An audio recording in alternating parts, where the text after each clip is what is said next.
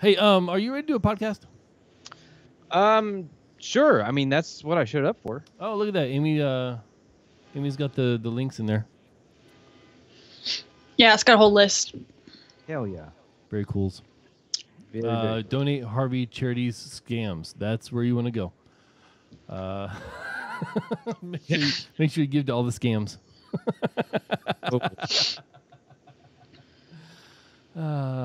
Okay. What were we doing? I don't know. We were talking about whether or not we were going to do a podcast. There's a podcast? I guess. Are we actually are we recording tonight? Is this an actual thing, or did we just get Amy here to be like, fuck it, we're just gonna have you sit here for a little while and goof off, and then we're gonna leave? You know, I'm actually glad you said something because I'm hitting record right now. Oh, you're gonna hit record? You're gonna hit record right now? That's yeah. What about you? You ready? I've already done it.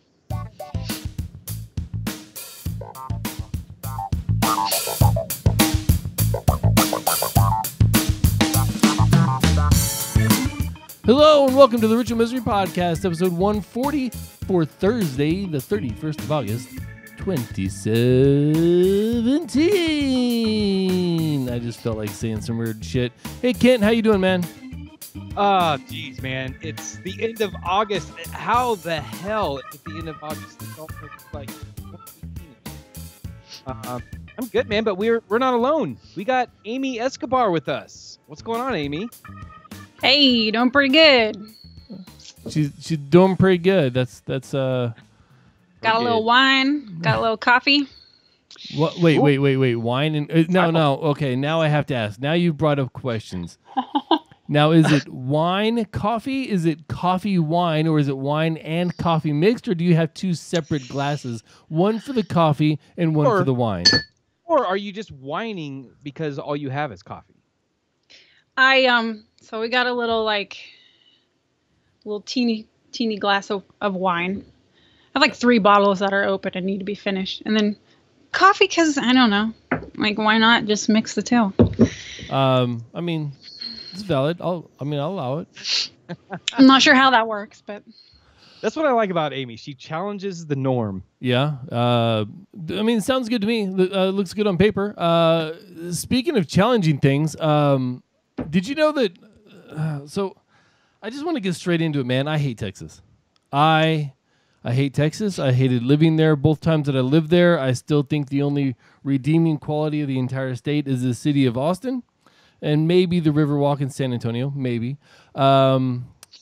There's just so much that I don't like about Texas that we don't even need to get into it right now, because what I'm here to say is Texas got fucked up, man. It got jacked up. And even as much as I hate Texas, that's not cool. Right, man. Yeah, so unless you've been living under a rock, you're very well aware of Houston and the surrounding areas there on the East Coast or the Gulf Coast, if you prefer, of Texas, really got slammed by Hurricane Harvey, and most of it's underwater now. They're under a lot of water. And the county that Houston is in at one time was 30% underwater. Of the county, 30% of the county was underwater, and that's a lot of water. Amy, have you been to Texas? Only very, very briefly. I kind of have the same thought about Texas because I researched there. I almost moved to Austin. Not really though. It's a miserable place. It's really hot and full of a bunch of really not very nice, not nice to be around people. However, again, Austin, man, Austin and the surrounding area of Austin is just awesome. Except for Crunchy. She's in the chat room right now, and she's in the surrounding area of Austin, and apparently she's not awesome because she's calling me names. No, I think Crunchy's pretty awesome. But that's beside the point. No, Texas, yeah, I mean, it's I don't know. It's got some really wonderful places in it, and there are some really good people there. And I do feel for the people of Houston. I don't know anybody that currently lives in Houston, but I do know a lot of people that are from Houston. And I feel for their families that are dealing with this right now. You're supposed to visit Houston here in a couple days. Oh my god. Okay, so I won't be here show next week. I am doing some traveling. Got some business to take care of, and I was going to be flying on. Well, I'm still flying Saturday, but I was supposed to be flying into Houston, which I didn't realize until yesterday, and like, oh crap! Wait, that's not good. So today, United is the airline, unfortunately, that I'm flying with. They started flying again today. However, so my flight into Houston was still on time, scheduled, not a problem. But my flight out of Houston was canceled, and that's the problem. So wait. As it is right now, just doing the simple math, not reading into anything, just the simple math. As of right now, you are due to become a Houston refugee. Right. I fixed that, though. It only cost me about an hour on hold with United. But when the operator or customer service representative, if you will, finally came on the line, she was a very nice person, and I learned all about her. She works from home. She lives in Florida. She's got a couple of dogs. She takes care of her father who has Alzheimer's. I learned all about this nice lady, which I guess it takes so long for the computer to bring up like all the available flights or whatever. We just kind of chatted for like 20 minutes in the meantime. Right, because she's working from her spare bedroom on dial-up, trying to bring up entire tables of flights and shit. Right. Yeah, exactly. But no, she was very nice, and she helped me out a lot. Now I'm flying tomorrow instead of Saturday into Denver. And the downside of that is that I have to stay the night in Denver and then fly into Indy on Saturday. Are they paying for you to stay in Denver? They are not, because the way that they wanted to rebook me was leaving out on the 5th. I think it was Tuesday? And also through Houston. No, no, ma'am, we're not doing that. How about Friday? Can I leave Friday? Yeah, so that's what I'm doing. While you're in Denver, you should try to hook up with Coverville and see if maybe you can do dinner or something like that. Oh, I know I'm a dude with all the ideas. I have zero execution skills, but man, I got ideas just pouring out of the ears. Yeah, I mean, it'd be a super late dinner because I'm not getting into like 9 o'clock or something. What time are you leaving?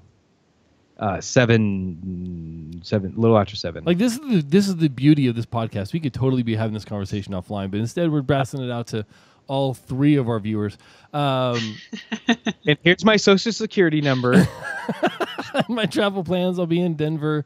Swing on by for an autograph. Hey, it was the twins' birthday yesterday. We got them Apple Watches. Oh wow. Sterling was the one that wanted an Apple Watch. Madison was saying that she didn't really care. She didn't think she was going to get an Apple Watch, so she was like, "Yeah, blowing it off." I go to set them up, and of course, we're doing this completely in secret, right? Like the night before their birthday or whatever, so they wake up in the morning to the watches being there, because that's what I do. Madison's watch synced up first time perfectly, straight on through. Sterling's took me an hour and a half to sync up, and I still don't know why or how it was fixed, but it's worked fine since. And this is what I get for trying to do shit at midnight. Yeah, way to go, Dad. Hey, but it worked out, so good. Squid says, "Fuck Apple." Of course he does. That's it. Save all your Apple hate for the show on the 14th. 2 weeks from now. Yeah. You can give us all the hate you want, because we're going to be talking all about the Apple event. Right. Amy, are you an Apple person, a Windows person, an Android person, or something else? Okay, so I'm on a Core 2 Duo MacBook with an original cinema display. So I'm more of a poor person, honestly. You know what? I am kind of both. I think philosophically, I probably am not an Apple person, But I actually really like Final Cut 10. I really don't mind it, and it's really actually kind of nice for things like no frills, like a YouTube video or something. Right. And I appreciate certain interfaces. So I don't know, it's kind of hard. Centrist, I guess. I don't know. Final Cut Pro 10 was actually the first one that I used, after they did the big switchover and in 08 or whatever. And learning how to use that was so dead simple. That's why I like Audition for my audio editing, because it's basically the same. It even uses some of the same commands. And then, of course, using Audition, then now I'm using Premiere Pro because I'm on a fucking Windows computer as my main computer. But, like, if it wasn't for Final Cut, I would not have gotten into the whole like real serious editing process. And it is dead simple, and it makes it's a really good interface. I know that they took away a lot of the stuff, but whatever. Well, and they added a lot of it back eventually. Right. I know people were really upset with the multicam stuff, but I mean they added it back. So yeah, I don't know.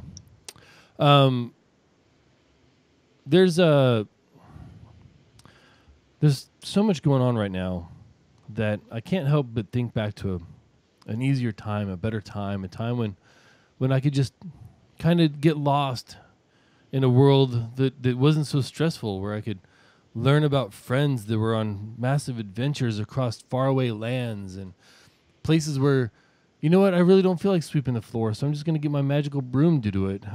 Back in the days when I was reading a lot of Dragonlance.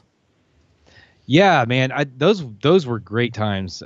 If you guys out there have not read a Dragonlance novel, I highly encourage you to pick up Dragons of Autumn Twilight, which is the very first Dragonlance novel. Just check it out. If you have any interest whatsoever in fantasy, just fiction in general, like I highly encourage it. It's a very easy read. It's very fun. It's just great. It's escapist literature is what I would call it. And it's right there. If you're watching the video version, I'm pointing at it right now. Yeah. So, well, anyway, so the reason we're talking about Dragonlance right now, there was an article posted on Vox just a few days ago, probably about a week ago. And Margaret Weiss, who we've had on this show, she is the author of the original Dragonlance books. She and Tracy Hickman were co-authoring it. She's the actual like word author. Tracy is like the world creator. She posted this article, and I had to read it, of course. And I had some thoughts, man. Amos, did you read the article? I did not. I did not get a chance to. I did not get a chance to really do a lot of the linking and reading stuff for this week, unfortunately. Right. Well, so my thoughts about this article, the way it was presented was, hey, everyone out there that's suffering from Game of Thrones. Damn, I can't even think of the word I'm looking for. Words, Game of Thrones words. Just hit me. Don't get old, folks. Don't get old. Fatigue. Overload. No. The opposite. Like the opposite. If you're missing Withdrawal. Withdrawal is the word I was looking for. Withdrawal. So all of you that are having Game of Thrones withdrawal, why don't you check out Dragonlance? Indulge in the nostalgia that it's Dragonlance. And so I was like, oh, wow, this is going to be a really great article. Well, I started reading it, and I automatically had mixed feelings. Because as much as she is praising Dragonlance, she's simultaneously like knocking the simplicity of the characters, the lack of depth, the cliche of the archetypes, and that. So I was kind of like, about halfway through this article, I was like, fuck this. Like, this is like, she's pissing me off right now. But I finished the article, and by the end, like, I feel like she redeemed herself. But I don't know. I'm eager to talk to this lady, and I'm like, okay, you know what? I want to find out what she really thinks about Dragonlance. Yeah. So, you know what? There's her Twitter handle right there. I'm gonna reach out to her. Her name is Constance Grady, and she was gracious enough to reply to me like immediately, saying, "Hell yeah, yes, I will definitely come on your show to talk about Dragonlance." So look for that in the somewhat near future. The coming weeks. In the coming weeks, Yeah. let's say the coming weeks. It's not going to be next week for sure, or the following. We'll see what happens. But so we'll be having a Vox staff writer on the show fairly soon. So look forward to that. Oh shit, son! People with actual notoriety on this show, not gonna happen. Right. Speaking of fun stuff like getting one in the way back tropes of yore, some Lord of the Rings RPG forums. Been sparking your interest? Yeah, so I mean, I've kind of been on a nostalgic kick for, I don't know. I feel like maybe ever since I crossed over 25 or something. You don't look a day over like 18. I know. Oh, I know. Oh, I know. The good old days, 5 years ago. Yeah, that's gonna work out to my advantage someday. But so I still remember when we first got internet, and we really didn't have it for quite a while. We were really out in the boondocks, but I remember it was very close to like when the Lord of the Rings came out.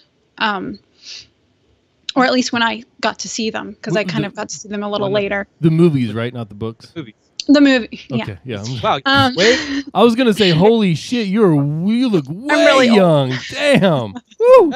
Doing good. That's the oil of Olay, isn't it? Holy shit. Yes.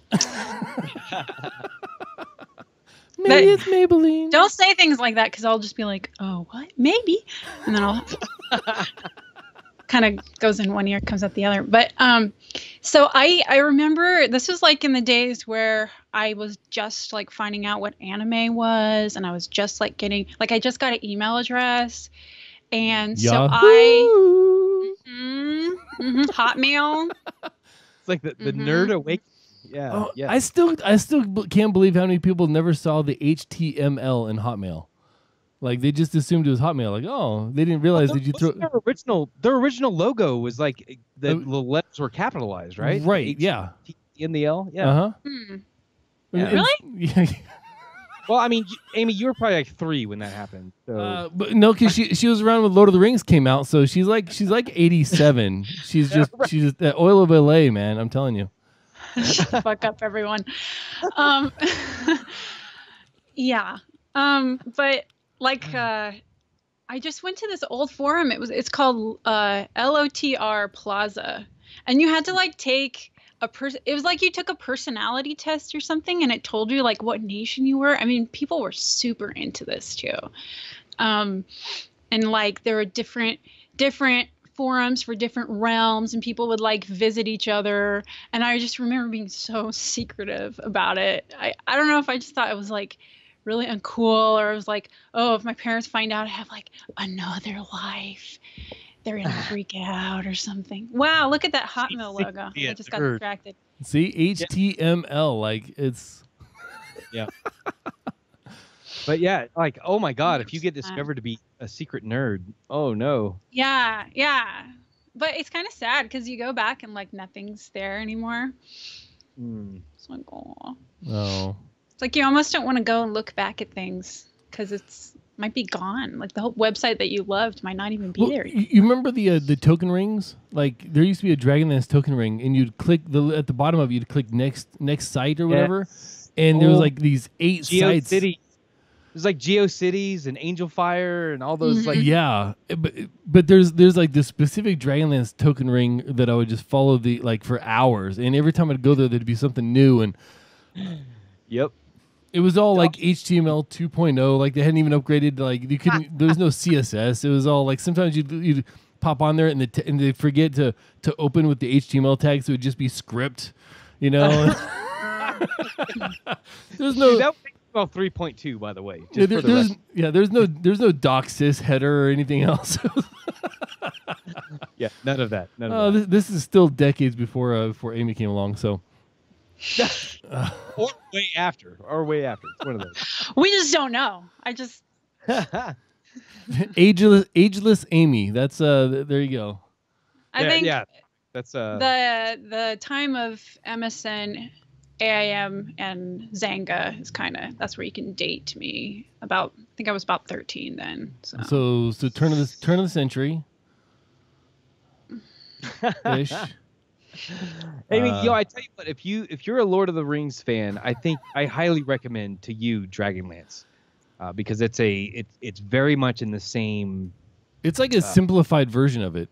Oh, yes, that's what the article was saying. That was interesting because I've always thought I didn't even read The Lord of the Rings until I saw the first film. Because at the time, I mean, I have not grown up reading anything anyway, and Tolkien really. It's difficult. I still haven't read it. He's good actually with like poetry and but he just kind of it's just. Well, I mean, he'll spend 3 days describing a tree. Yeah, or like there's 3 days, 3 pages is what I meant. There's a reason why. It feels like 3 days. there's a reason why like Harry Potter kind of just took off with readers more. Oh yeah, no, then you will absolutely love Dragonlance. If you like the themes and the basic material of Lord of the Rings, but the pacing of Harry Potter, Dragonlance is built for you. So the thing that I love about Dragonlance so much, about Kryn and about everything, is that there's a rule structure inherent in the story. It's not just you kind of go through and you don't know. It flat out says what the rules are. Every character has a set of rules that they're following, and one character with Tasselhoff, the rules are that there are no rules. And they live by it. Like if there's a rule to be broken, Tasselhoff's like, not consciously, but his character has to find a way to break that rule. And my OCD, the detail and the organization that goes into Dragonlance without being thrown in your face. You don't need a tutorial to read Dragonlance. By the time you finish the first trilogy, the 900 pages or whatever that the first trilogy encompasses, you know the rules. Like you already know them. Yeah. And I love that aspect of it. I love the fact that you've got all the tropes and all the stereotypes, but you don't have all the cliches. You got a lot of the cliches, but not all of them. Sure. Yeah, well, and it also kind of further defined the genre. I think a lot of like fantasy novels in that vein borrow heavily from Dragonlance. Right. So yeah. Anyway, that's the second round on this show about Dragonlance. You guys are the second people to my husband's been telling me I should read them too. So I've read some books. I've got all of them. Like they're all right there. Oh man. So speaking of genres and just various art forms and all of that sort of stuff, I think it would be better. I think communities would be better served if they were communities of artists that appealed to their interests. And so, are you saying Margaret Weiss should start releasing like short stories and maybe have a way for her fans, her diehard fans, to compensate her and show their appreciation monetarily for her time as she released these short stories and these self indulgent the self-indulgent pastime of putting forth literature of characters that she loves and she could make a decent living at that with voluntary donations. Yeah, you know what? She would do very well if she did that. Like for example, if she started a Patreon, like we did, we started one. We have a Patreon? Ritual Misery. Yeah, but no, go check it out. If you enjoy what we do and you find value in it and you want to give a little something back, go check it out. Patreon.com/Ritual Misery. We try to give extra stuff, pre-shows, post-shows, exclusive interviews, old stuff from the archives that we haven't released anywhere else.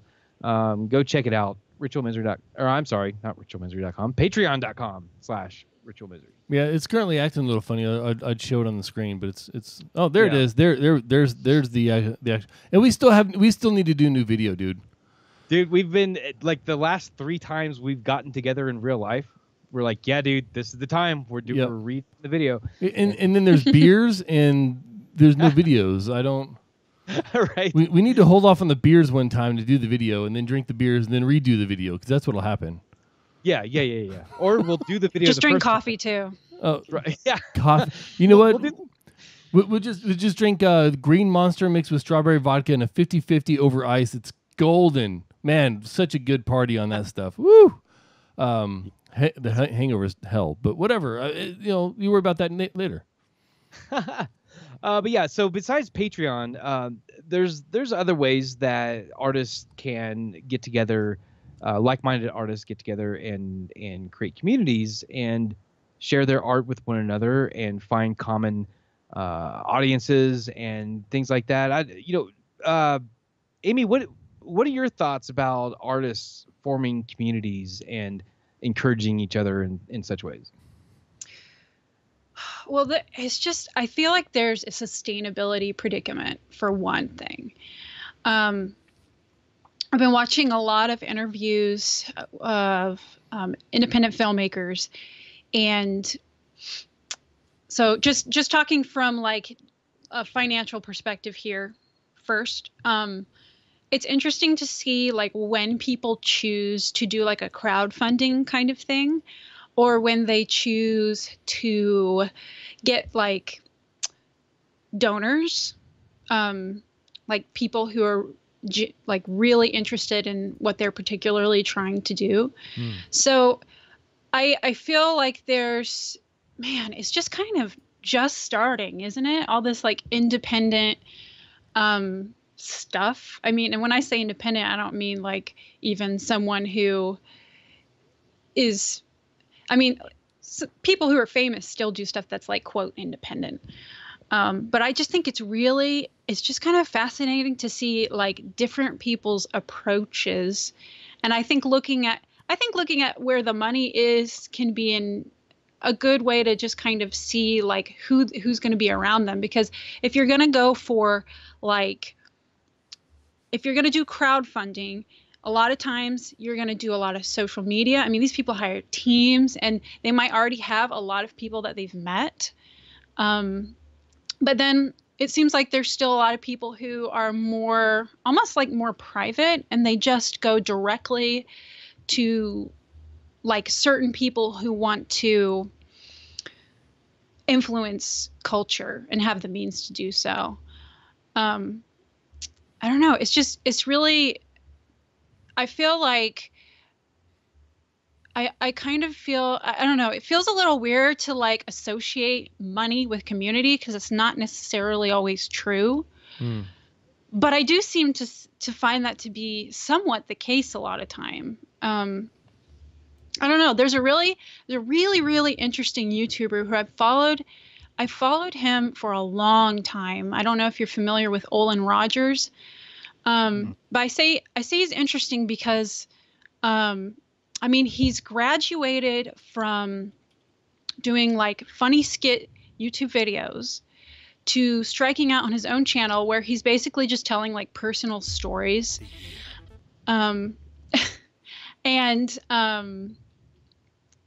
Yeah, I think what you were just, he's now getting into cartoons. Like it's very interesting when I say cartoons, it's not just like, I mean, he's put his own money into like hiring actual animators, and I think he's actually getting a show with like David Tennant being one of the main characters now on TBS.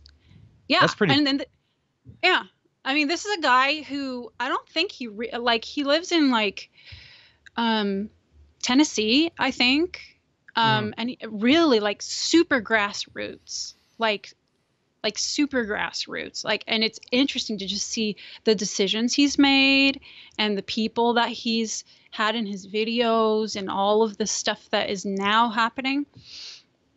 I know it's kind of a ramble, but has a community sprung up around him, or like, fans of his work? Have they like formed a community together, or? Yeah. I mean, go on Tumblr, you'll find like freaking GIFs and memes and stuff. And I think there were 3 guys in his original troupe, and like went back in the old days when they were just kind of goofing around and stuff. And I think out of all of them, he's been the one that's been probably a little more industrious, really, really personal. Like a lot of his videos that have lots of views are just him talking to the camera, you know? Yeah. I think I've seen things like this, and it's not just YouTube, and I'm going to bring another YouTuber into this. Trade Chat. She does Blizzard stuff mostly, but she also does news and views on other games, other companies. She does convention coverage. She's really she speaks out for people with disabilities, especially things like social anxiety disorders and things like that. She has a huge community, and I only know this because I'm a minor part of it. But then you can look at you go from Trade Chat, which her real name's Danielle something or other, doesn't matter because she goes by Trade Chat. You go from that to someone like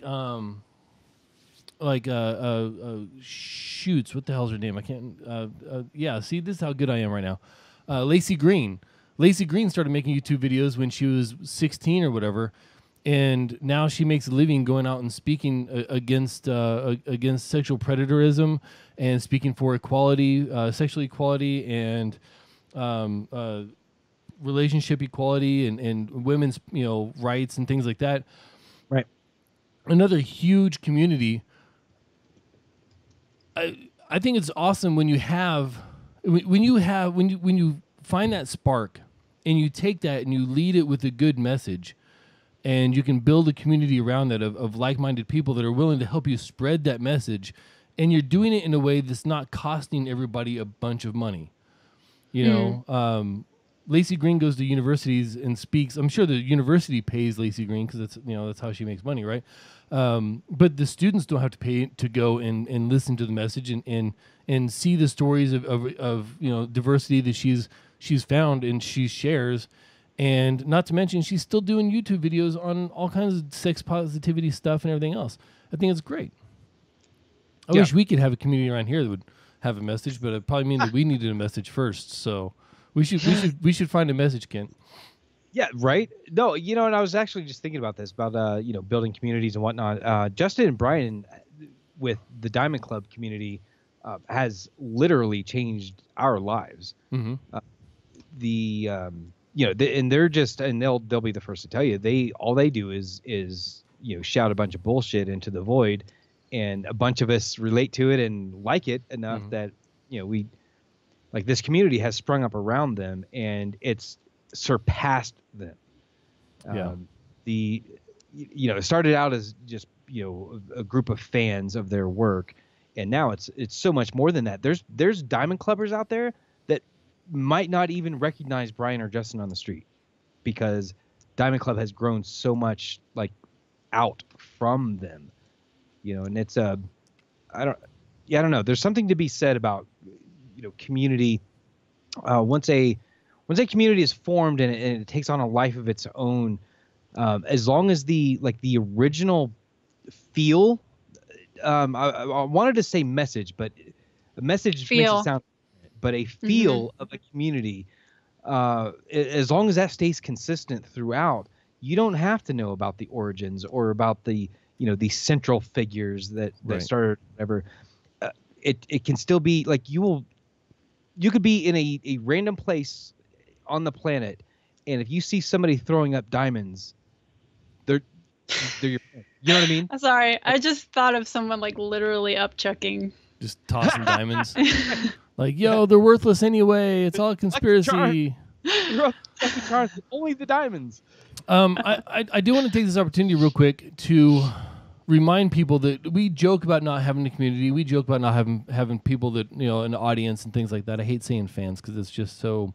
It's not the proper service, as me and Ken have spoken about. Followers. Yeah, it's like you're in a cult. Well. We have an audience on this show. It's small, it's growing slowly, and we're very proud of what the little corner of the internet that the little corner of the internet and the Venn diagram with Diamond Club that our audience has grown to be. But when it really comes down to it is we have projects like the one we're doing this year. The third year in a row, we're doing our New Year's Eve streamathon. I'm going to pimp that out right now because we are in the planning stages to make that happen. It's last year we raised a couple $1,000. The year before that it was a couple $100. I just want to see if we can continue that growing. We are looking for people to take up spots. As of right now, it's still going to be 27 hours, so we cover all 26 crossings of midnight for the new year. If you are a streamer, if you are a gamer, if you have a rig to where you can stream or you've ever wanted to, I don't know how we're going to make it work this year with Twitch instead of diamondclub.tv being the central channel, but we're going to make it happen one way or the other. And if you want to be part of that, whether it's just hanging out in chat room or helping raise money or any of that administrative stuff, streaming, whatever, let us know. Email us podcast@ritualmisery.com, and we'll get you in the loop. We'll get you part of the group. And the central core of it is we want to raise some money for a good cause, and we want to make sure that no one has to spend New Year's Eve alone. So that, you know, if New Year's Eve is something that people don't find important around you, but you find it important, we want to make sure there's someone for you to talk to, someone for you to goof off with, have a good time with for New Year's. We can't do it for all the other holidays because everybody's always too busy. But for damn New Year's, man, let's have some beers, let's hang out, and let's make sure that anybody out there that's lonely on New Year's isn't alone. For sure, man. It was a blast. Last year was insane. And this year, even though this is in the extremely early stages, it's shaping up to be probably better than last year even. And we can definitely raise over $10,000 this year. I know we can. I am going to go ahead and say now that we've got Christy Cates locked in for another performance. Oh, yeah. That's all I'm ready to announce right now because we got a lot of people in the wings. But she approached us and was like, hey, we need to lock in these times. Let's do this. So Christy Cates for another performance this year, and that was awesome last year. So, hey, Kent. Yeah. I got it. Crunchy says New Year's isn't a family holiday. It is for the Diamond Club family. I'll tell you that right now. Yep. For the Ritual Misery family, for Diamond Club family, Crunchy, you're part of our family, even if you do celebrate Too Much Texas. Hey Kent, there's a little game we like to play in this show. So it's about time for you to hit a button, I believe. Or am I hitting it? You want me to hit it? I'll hit it. You've got 60 seconds. Get your mind right. It's time for Hot Takes on the Ritual Misery podcast. I hit the button. Amy, are you familiar with this game? Hot Takes? No. All right. Not really. So you are in the hot seat. You are going to give us your hot takes. I'm going to give you a topic, and you are going to rant or ramble or whatever. Say some words, whatever comes to your mind about the topic until you hear the record scratch. When you hear that sound, you're going to stop talking. I'm going to give you another topic, and then we're going to go again. And we're going to do this for about a minute. Are you ready? Hell yeah. All right, Amy. Adulting, am I right? Oh, man, it's really hard when you're look, you don't really know where to go hang out with people. They say you can go to a bar and get to know people, but what if you go to one like half the people are drunk? So you're like, okay, I'm going to go to a karaoke bar this time because at least, you know, there's some tunes that'll kind of break the ice. You go to a karaoke bar and you realize it's all going to be like Backstreet Boys and like maybe Bon Jovi or something. You're kind of like, I don't know if this is my style, but Amy. Sorry. YouTube, am I right? Wait, what'd you say? YouTube? YouTube, am I right? So it's kind of funny when people complain about not getting money when they're basically just kind of talking about like really random bullshit that no one needs to hear. I mean, you know, more power to them. I mean, that's fine and all because like, I mean, whatever. It's about personality. All right, Amy. Fake mustaches, am I right?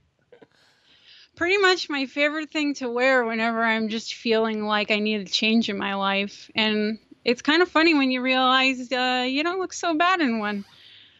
They need fake sideburns. Mickey D's, am I right? Okay, so they put something in the burgers. It makes you think that you want one, even though when you eat them, you're like, crap, that was not good. But then like 2 weeks later, you're like, shit, I need beef. And so you go and you're disappointed yet again. Get the sausage McMuffin. The Ritual Misery podcast. Am I right? So when two people come together, I mean, there's like multiple ideas that you can have that you might not have had before. And you got that little thing that's just, I mean, look, you can't have just like ritual. You can't have just like misery. Oh my God. Come on. Oh, that was great. My favorite part was when she goes, but then like 2 weeks later, you got to get some meat. From experience. That was a lot of fun. You were fantastic in that game. Oh my God. I even watched that freaking documentary, and I still had an attack of the munchies. And the last time I was like, Steven, no, you cannot no, I don't care. Not happening again. Because I always just feel like I'm eating trash. I don't know. Yeah. That's what it is. Then I forget the next day and go back. Right, every single day, all the time. Hey, I got another little game I want to play with you guys tonight. I want to play Facebook's Least Wanted. Now, I like going through the Facebooks and find out what random shit people are selling. And I have brought forth some of my favorite items that I've found in my local area that you could go and buy right now on Facebook. And I want to show it to you guys. I'm going to show it to the audience. And I want you guys to describe what it is and tell me when you figure out what it was that caused me to flag this as a what the fuck kind of thing. Okay. All right. Yeah. First item. Here we go. Okay, so it's a smartwatch, it says. Mm-hmm. See, $150. It says originally $199 new, still in box, never been used. Samsung looking something. Yeah. It's got the thing still on it. Definitely what's got that? the buttons like a Samsung device, like for Android OS. Mm-hmm, mm-hmm. What's the paper in the back? Merrill Lynch. Okay, that's interesting. 14K. Okay. Yeah. So you guys are pretty close. The thing that I noticed on this was the camera is actually taking a picture of that Merrill Lynch paper in the background because it's crystal clear, but the item they're trying to sell is blurry as hell, not just because it still has a little sticker on it, but because it's out of focus. Right. The other thing that I want to bring to mind is that it says still in box, but the dude's wearing it. But it's clearly on his wrist. Yes. Yeah, good job, Scott Laney. You're a liar. So, It was actually philosophical because we all live in tiny boxes. oh my gosh. Little boxes. Yeah, that always makes me think of Weeds, the show Weeds. Little boxes on the hillside, little boxes. Okay, Anyway. you ready for this one? All right, what do we got? Okay. What's next? And go.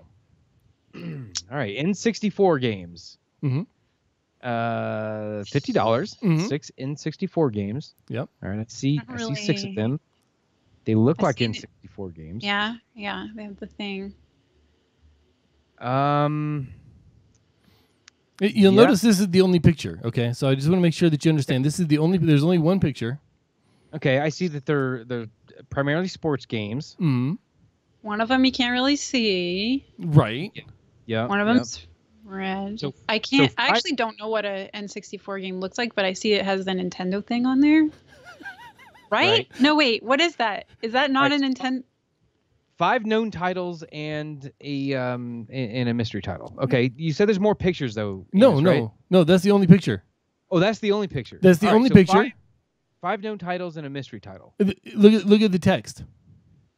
Yeah, 6 N64 games. Right. So it's like a grab bag. What's that sixth game? I guess you got to buy it and find out.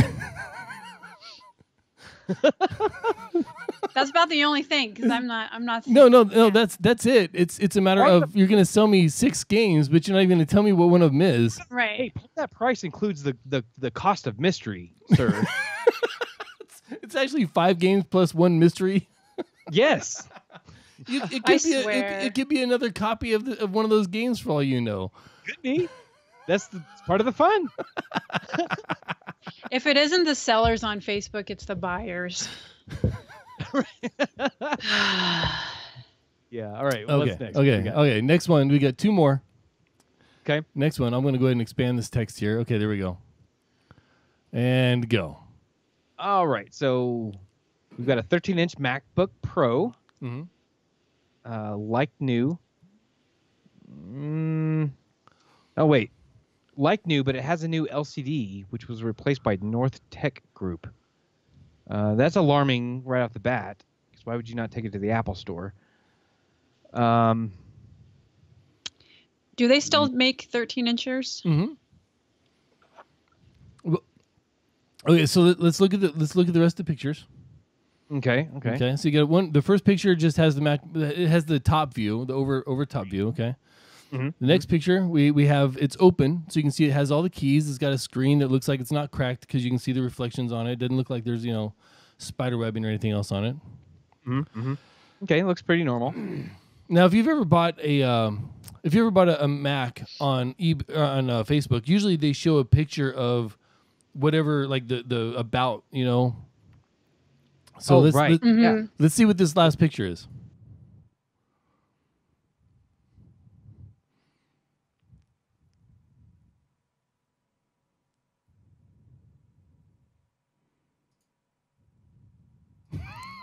The last picture is frozen.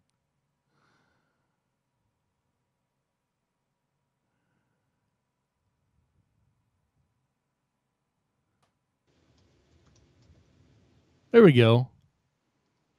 Oh, hey, we're unbroken now. Yeah, that was fun. Yay, internet. So real quick, Jote said picnic, meaning problem in chair, not in computer. Right. Yeah. In your chair. Okay. So all right. So we were talking about the 13-inch MacBook Pro being sold on Facebook, and we're trying to figure out what's the problem with it.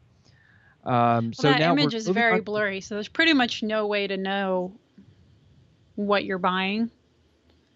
If can't see. Yeah.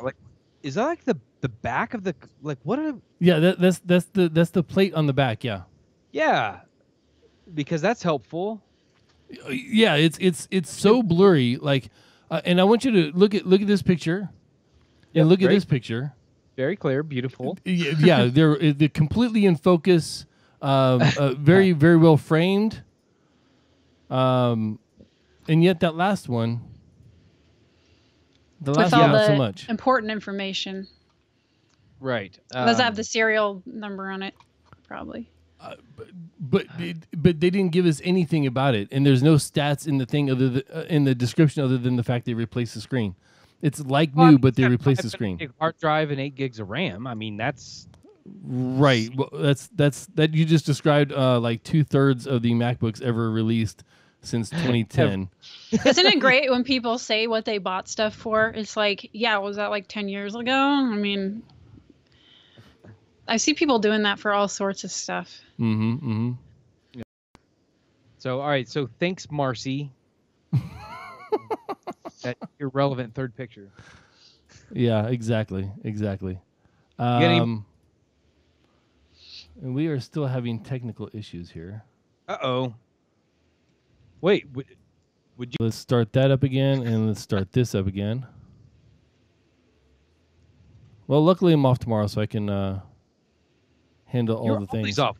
Do you have just like 1,000 days of leave? Tomorrow's a family day. Oh, is it really? Yeah. You would know that if you weren't a civilian.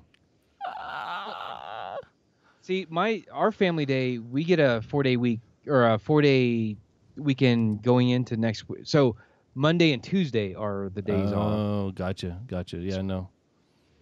So I brought this up that I wanted to have available for the next time that we had gremlins or with our audio or video for that matter, like we're having right now. And yeah.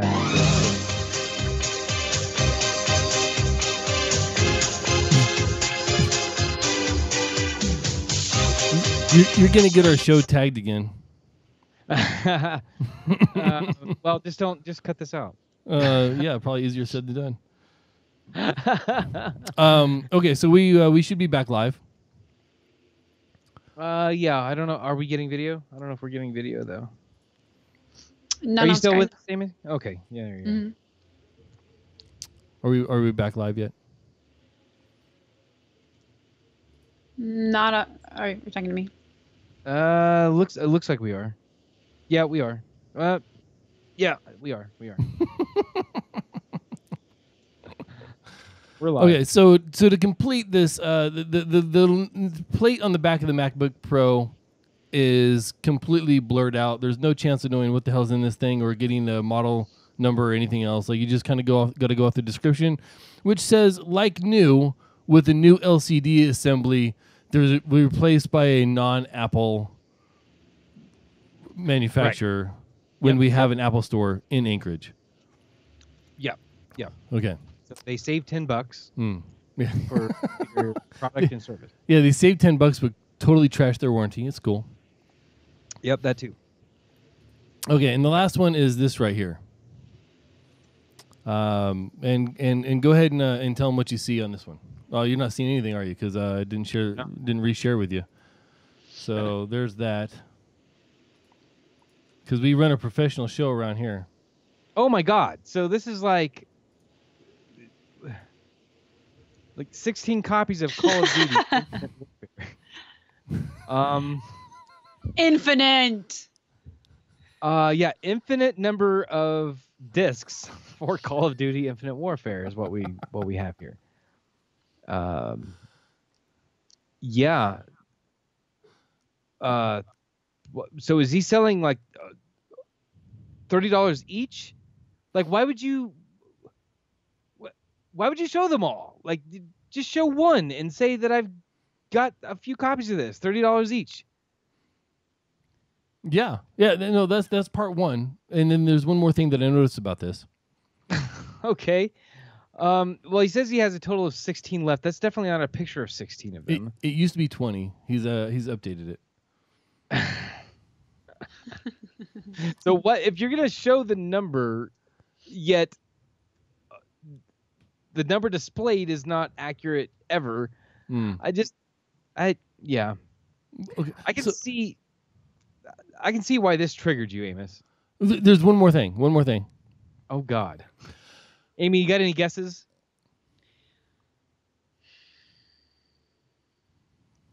I mean, I'm just saying, like, the capital letters are a nice touch.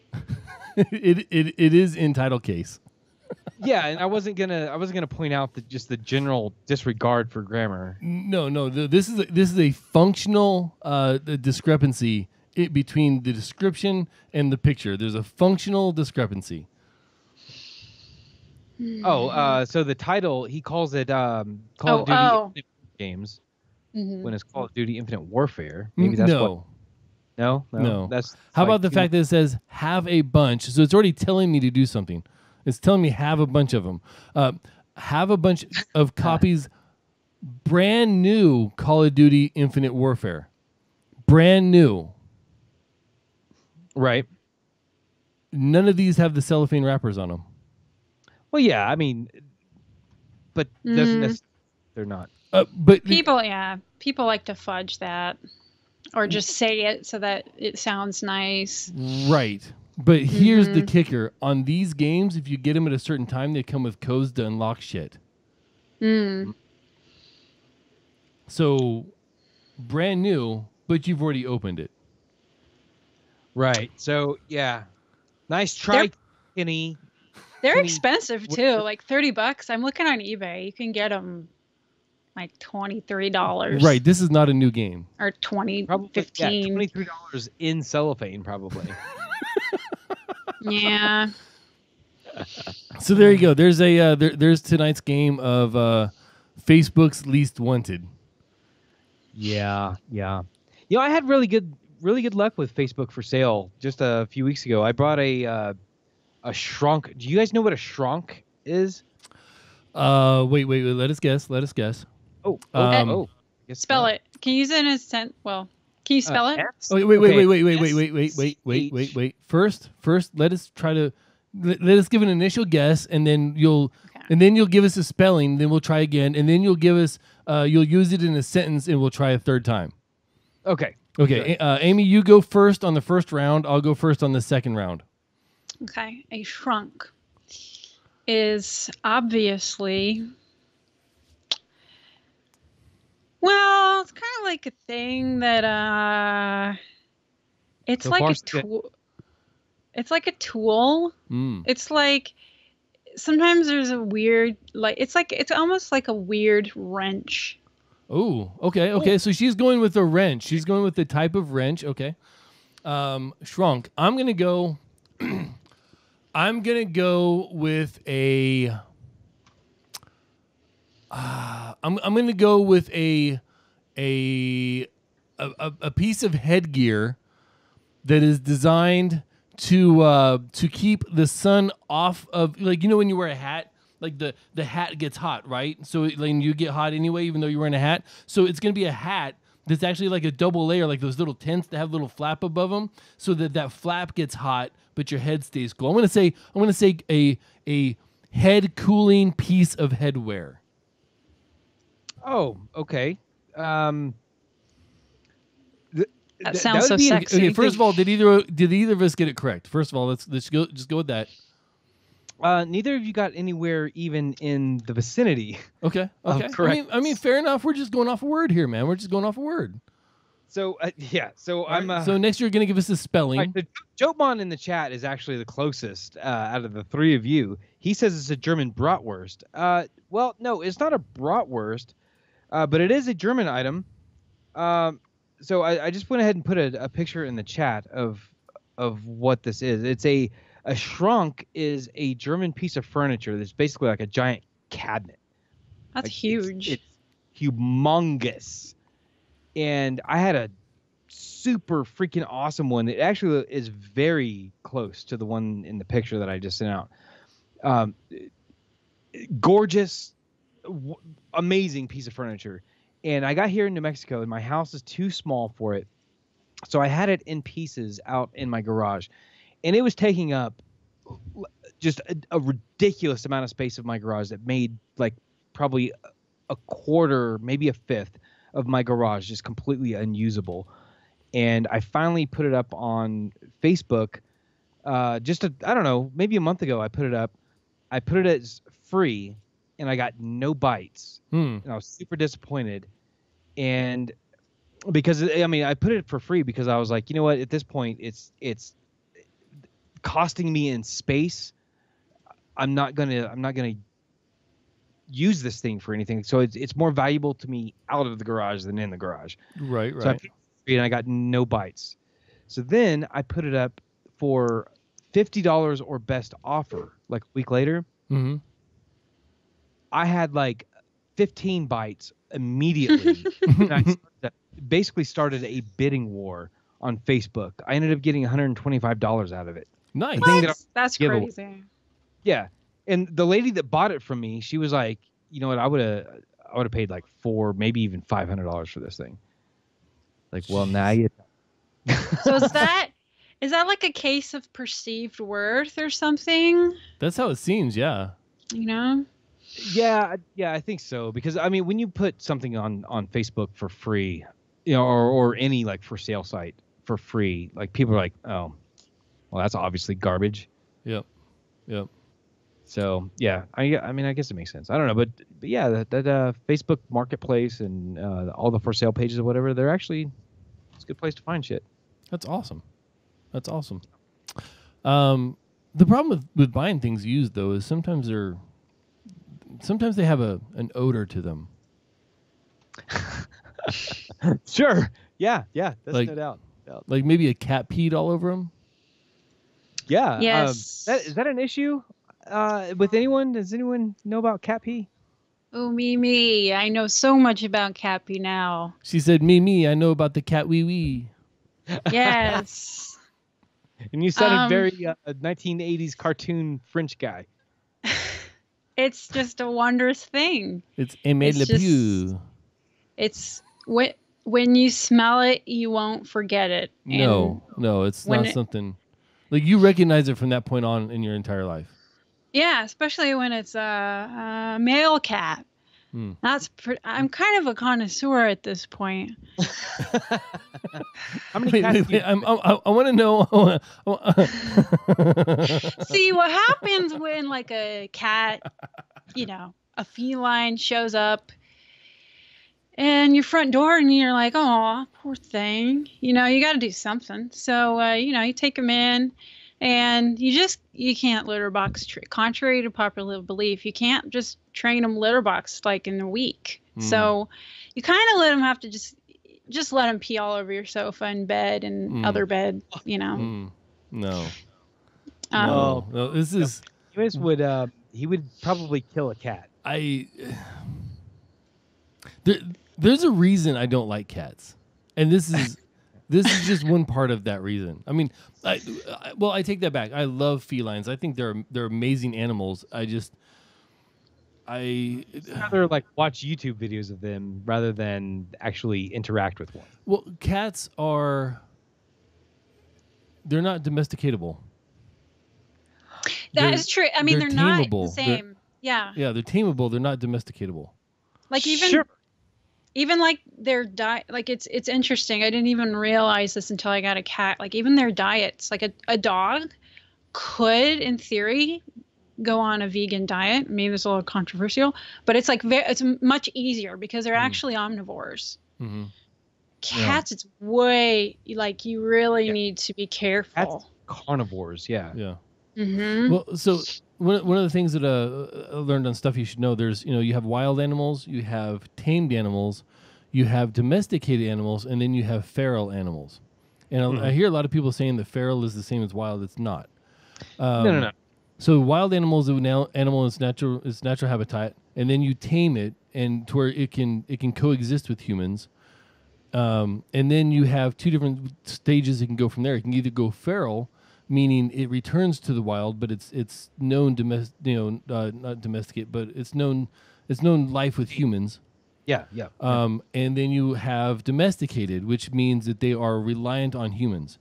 Now, the what you think of as dogs, they are reliant on humans. Dogs would not exist without human interference. They have to rummage through our trash, or they have to be fed by us. They do not return to the wild. Whereas a cat will return to the wild, go feral, and still exist. A dog, in its current form, the way we understand dogs, will not. Wolves, coyotes, and all the other canines, they're fine. They're still wild. But we've domesticated the dog, and it cannot return to a feral state. It has to still rely on We've literally bred that out of them. Yes, exactly.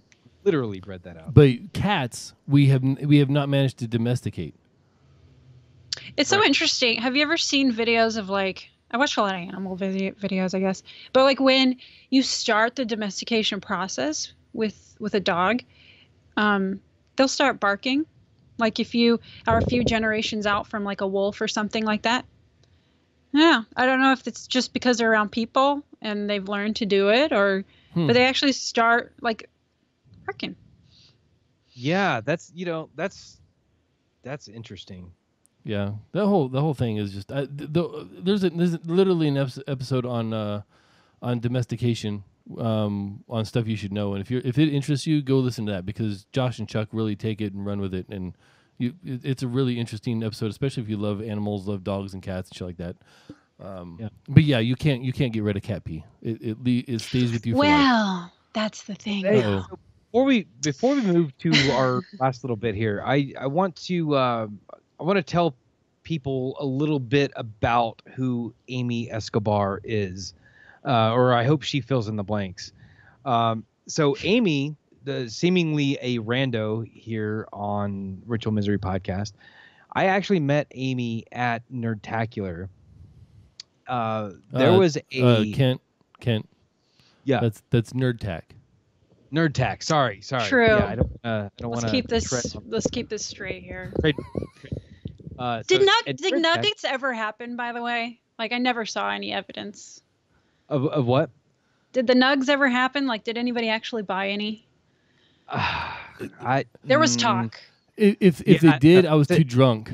Yeah. I've bought nugs several times since then, but nugs. Anyway, yeah, that's gonna remain a mystery forever. I think. I don't know.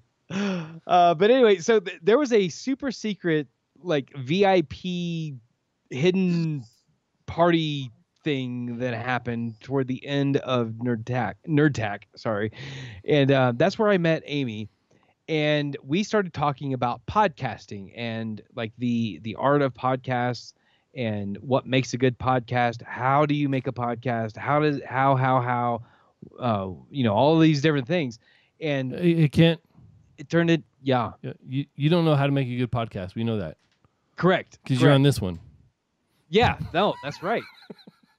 But anyway, so Amy was talking about how she was aspiring to be a podcaster, and I did have a chance to preview, hopefully, an upcoming podcast. Is Amy, can you help me out here? Is there a future for the iteration of the show that I was privileged enough to see? Yeah. So there's a lot of things that I'm married, by the way, just FYI, have been for 4 years, and so there's a lot of things that we both want to do, like creative things. We're both really creative, Steven and I, and we've been tossing around this idea of just starting a podcast for a long time, and I think when we would get home, like we didn't know anyone here in Oregon. We're not from Oregon. We didn't really know anyone here. And we would the fun thing for us to do would be to go to like the grocery store. I don't know why. And we'd both go together and just like walk around and talk. And then when we'd drive home, we would end up like sitting in the driveway for like 2 hours, and we'd just be talking. Mm-hmm. And at that point, you're kind of like, maybe this should be channeled to a podcast. Like, if you find the sun going down and your groceries getting warm, maybe there's a better thing to do. Right. I don't know. That's not far off, as weird as it is. That's not far off from the origin of this show. Right. Hopefully you have so much more success. Yeah, no, that's awesome. I think you and Steven should still pursue that. Like, absolutely. Problem. Oh, sorry. No, I was just gonna say I have not had the privilege to talk to him, but the couple he times was sick. Yeah, the couple times that I've talked to you, and of course here on this show, and then the preview of the potential show that you allowed me to see, I thought was fantastic. And if he can carry on a conversation with you and keep up, I absolutely want to see that. So I'm looking forward to. I believe in it, and I look forward to it when it does come out. Well, I'm worried about doing something like with your significant other, because it's not as if every single one of these conversations didn't start getting a little like, well, what about and so right. It's like well, the beauty of recording a podcast, you can edit all that crap out. Just don't do a lot. Don't be dumbasses like me. Oh, but it's so fun. Like what it is fun being a dumbass. I'll give you that. Yes. The less fucks you give, the more fun you have. Yeah, the more fun that you can have. Potential are high. You guys are able to disagree, and it's not like anything's like, I mean, not visually. I can't tell if anything's going, but. Oh no, we're texting each other right now, like, fuck you, dude. Why did you just? No. I mean, not right now. Yeah, no, the because my post. phone died. Post show, damn it! I'm gonna give you what for. So what's the podcast gonna be called? So the name that I'm very proud of. That's not a. I don't think that one's taken. I mean, I don't know if you got the SEO to pull that off. I don't know if that's really searchable. It's very experimental. Amos, shut up. The name is so well. Yeah, every filler word that could possibly be in a podcast. In your defense, though, if you do title your podcast so well, and they listen to it, and you guys are saying so well, like it was at least truth in advertising. Just make it like extremely painful. That actually would be, the trolling side of me would actually really like to do that. Oh my god! Okay, you have a 2-hour podcast, except when you go through it, you just take out all the actual context and you just leave the verbal pauses. Yeah, you kind of lead on with a little bit that's like they think it's going to be a real thing, but it slowly like unravels. Like they slowly realize there's nothing here. Like 6.5 minutes of and so yeah about yep. Yeah. Well, the actual name is Funny Philosophy, but I always get like so like, oh, get this, guys, it's Funny Philosophy, but you switch the PH with the F, and it's like one's on that, like it's funny with a PH, and then philosophy with an F. That's trademark Amy Escobar, by the way. Is it philosophy like FOLISIFY? Ooh, oh, did you do that? I don't know that you did that. Did you change both PHs with S? Because that's something different, and I think I might like that even better. Trademark Richard. No. No. Quit messing with my title.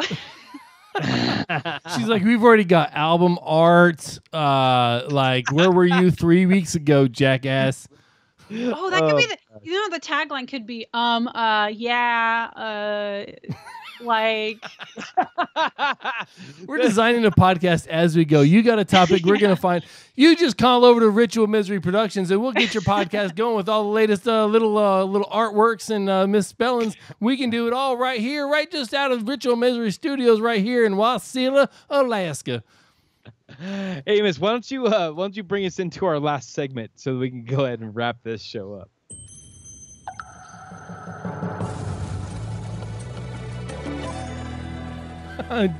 Joe Mon says the cast with and All right, so we've got a podcast or a pod. Yeah. So take two. We have a talk that Amy suggested, and I found the time to watch. But Amos, you did not. We can't just have all of us watching the same TED Talk and stuff. That'd be what do you think this is? A show with an agenda and notes and stuff? Like who does that kind of shit? Rory Vaden, or is it Vaden? I'm gonna go Rory Vaden. How to multiply your time. Apparently, I need this more than I knew. Yeah, and this is a fairly long one. This is about an 18-minute talk, and this is a TEDx actually. Amy, you want to go ahead and tell us the crux of this one? Like what are we to get out of this? Yeah, so it's a time management one, and the kind of tropey thing is he starts out with everybody's completely wrong when it comes to time management. But if you keep watching, he actually brings up some pretty good points.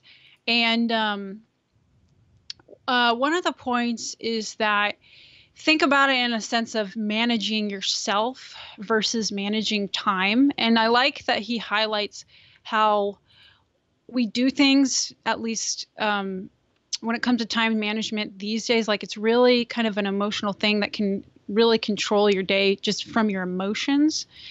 Another thing, I mean, I don't know how to recap it exactly, but another thing that I remember is like he's kind of got this filter for deciding how to manage your specific things that you're trying to get done.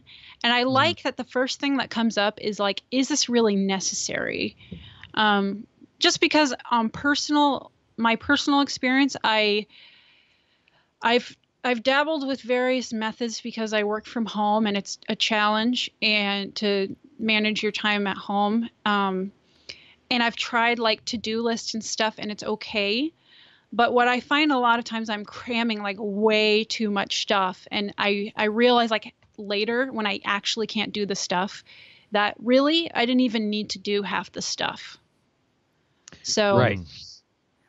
like that's pretty freeing for me. What's that? I'm sorry, I didn't mean to cut you off. I was saying that's pretty freeing for me. Yeah. One of the things that I really loved about this, and this is something that I adopted actually a while back, is what he calls a time multiplier, which is like one of the steps of his like filter, I guess, is automation. You can automate a task, you free up like all of the time that you would have spent. Even if you spend a couple hours setting up that automation, you never have to do that thing again. So you free up all that time for the future. And that's something that I've tried to do in my life, especially the example that he gave was bill pay, like automatic bill pay. Yeah, like I don't remember the last time that I actually like, oh, hey, it's the 26th. It's time for me to pay this bill. White people rich. All of that is automated. Well, I don't know that, but yeah, like like my $27 for my gas bill, my like everything, my mortgage, everything is it automatically comes out of my bank account, and I don't have to deal with that every month. I remember like 10, 15 years ago where like I had to write out a check, like a bill would come in the mail, like a piece of paper would come in the mail and I would have to like get out a checkbook and write out the check, and then I had to like file the thing and mark off on my spreadsheet about how yes, I paid this bill, I mailed it on this. Oh my God, was that time consuming? Now it's like, oh yeah, of course bills are paid. Like it's already done. And that's one of the things that I really liked about what he said. I think if everyone else did that, they would free up like so much of not just their time, but the worry, like the brain time. You don't have to act doing the thing, but the amount of time that you dedicate to thinking about the thing or worrying about the thing. I'd prefer to use that for other useless shit. Yeah, worry about paying. It's that mental the mental fatigue, the mental workload, that just the constant draw of having to worry about things like that. The only thing about all of this that I can say that I've actually actively done is I spent a lot of time. Kent knows this. I spent a lot of time in Audition and in Premiere learning how to do things. I don't have it automated, but I can go in and edit the sounds to my level of satisfaction within 3 or 4 minutes and have it completely done and ready to go, minus the trimming and cutting out the gremlins in the middle. Yeah, because you invested that time in learning how to do it the most efficient way. And setting my presets up and knowing the process and trying it 15 different ways to get the sound that I wanted and everything else. I don't spend any time stressing over things I can't directly control. And that's something that got me when I was in high school. I would literally stay up the entire night worried about things that I did not have direct control over. And now I drive my wife nuts because I'm not worried about it. And she's like, how can you not be worried about it? Something's going to happen. I'm like, yeah, but it's going to happen or it's not. There's nothing I can do about it. Yeah, the mental load is not there anymore. It's gone. Amy, do you have an example of something that you have done to like streamline, simplify your life? Well, one thing, I've moved away from the to-do list Except that I actually use a program called Asana. Are you familiar with that program? It's a web-based program. It's really elegant, accessible on mobile and, your computer. I think it's actually got a lot of the Facebook developers behind it. And it's like a collaborative sort of project management software, but instead of really like micromanaging my day, I will simply, when I remember that there's something I need to do, like if I need to, I don't know, change the oil or whatever, I will just set up, like as soon as I think of it, I will just set it up on Asana. It's just got hierarchies of to-do lists. Actually, it's to the point where we start recommending it to people. Like the company that my husband works for now uses it. It's free, like for people like you and I that won't have to have a bunch of users on it. So, but that's one thing that has helped me so much. I mean, that and something like Evernote, so instead of Googling something again, and again, just kind of either like bookmark it, keep it somewhere so that I noticed that I spend way too much time like researching and researching because I'll like forget what I learned. So trying to keep like trying to build like a database one way or the other, really helpful for me. Nice. Very cool. Very cool. Hey, Amy, I think some of our listeners probably are interested to hear more about your ideas with stuff like that. Maybe even, some of your random humor and just the things that makes Amy interesting and unique. Where would they go to discover things like that? Currently I do have a YouTube channel that's really, really small and just starting. I'm not exactly sure where we want to go with it, but it's called House of Escobar. That's my last name. And so I don't know, our plan is to kind of like, it's like just showing our little adventures out here in the Pacific Northwest. Like, why are we even here? What are we doing out here? Thoughts, and you can always find me on Twitter, Amy of Escobar. I'm a little kooky, but all those people are. It's really interesting because you provide a lot of content, and sometimes it seems very random, but a lot of times I will find a linear thought that will travel across like many tweets or cross over from a tweet to a video or something like that, and it's really interesting to watch. So I encourage everyone to get out there and check out Amy of Escobar. And by the way, if you see I'm really paranoid about this, but I follow all sorts of people on Twitter. I interact with like people that I despise. So it's like, just know, like if I'm doing something, it could be sarcastic, it could be heartfelt, it could like we don't just.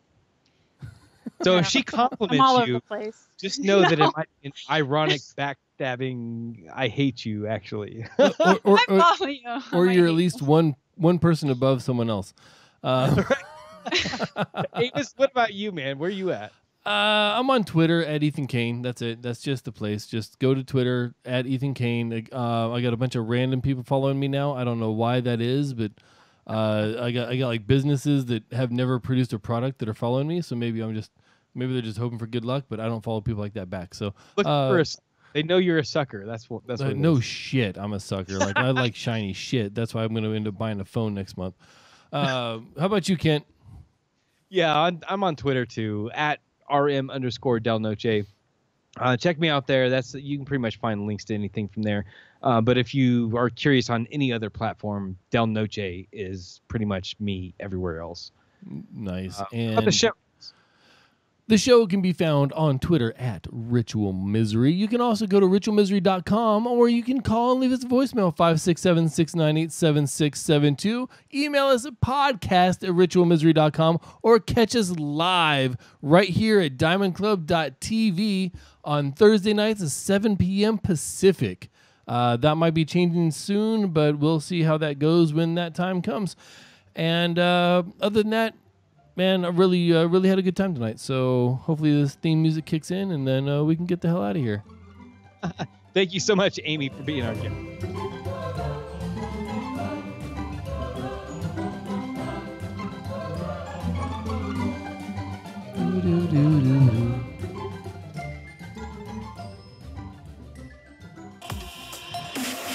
Diamond Club hopes you have enjoyed this program.